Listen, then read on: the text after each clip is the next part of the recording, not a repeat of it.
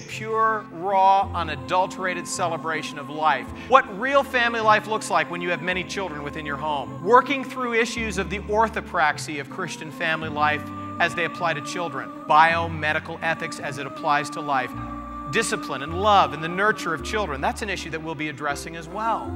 When Christians adopt children, we're not afraid to tell them the truth. For every parent that sees the blessing of it, you have an opportunity to model for those little children what Jesus Christ has already given to you, which is adoption into the very family of God. And on this journey, some of you will be having tea with Michelle Duggar, and some of you will have the joy of listening to Jennie Chancey of Ladies Against Feminism speak to you, ladies, and explain to you why we all must be, why all women must be ladies against feminism. You'll listen to the story of fathers and mothers who have changed their mind and changed their practices and asked God to open up their wombs for the glory of God. You'll listen to physicians as they deal with difficult issues, end-of-life issues. How do we treat life? Because this is not just about babies.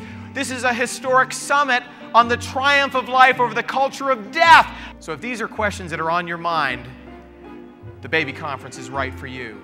If you love children, the Baby Conference is right for you. And if you're here to hone that wonderful gift, that intellect God has given you by submitting it to the holy Word of God and seeking the Scriptures for answers, then the Baby Conference is right for you.